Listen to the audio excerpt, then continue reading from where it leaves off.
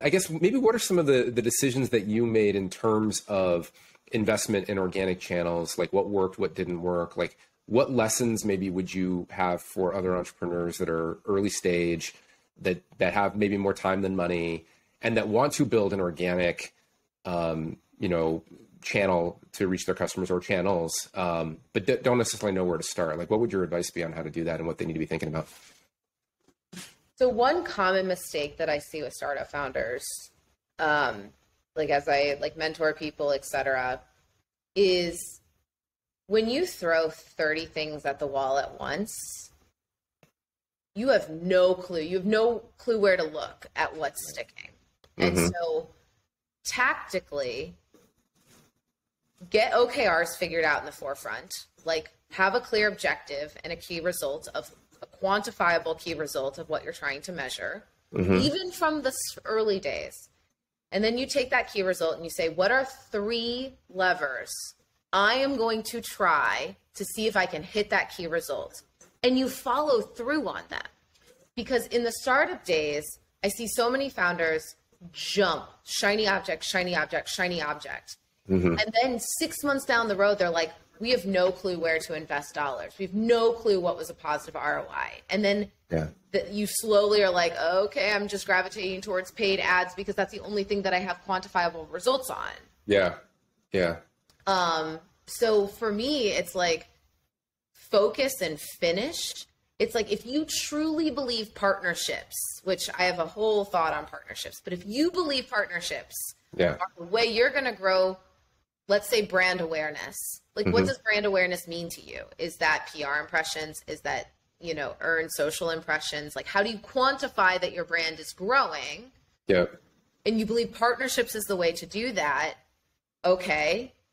For this quarter, follow through on 2 partnerships and then see if you hit the thing that you designated, social impressions. Okay. Earn social impressions. Did partnering with that brand get you to 1 million earned social impressions?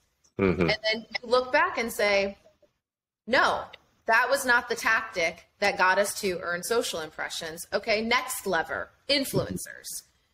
Is the ROI positive? Is it leading to... So like, you have to be focused and see something through, because I just see people literally be a marketing pinball machine. Yeah. Was there anything like if you were... obviously, it depends on the nature of the product, what it is that you're trying to build.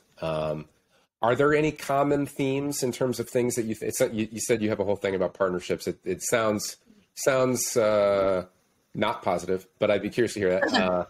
But like, are there common approaches that you think would work that have relatively broad applicability at a strategic level, not necessarily at a tactical level? Or does it really just depend on the product? It depends on your superpower, because PR, I think, is a huge lever when done well. Yeah. So we have this funny phrase, like, you're going to make fun of me, but so we say everything should be an octopus and not a swordfish, because so let me explain. Yeah. I wish I could say do PR or do this.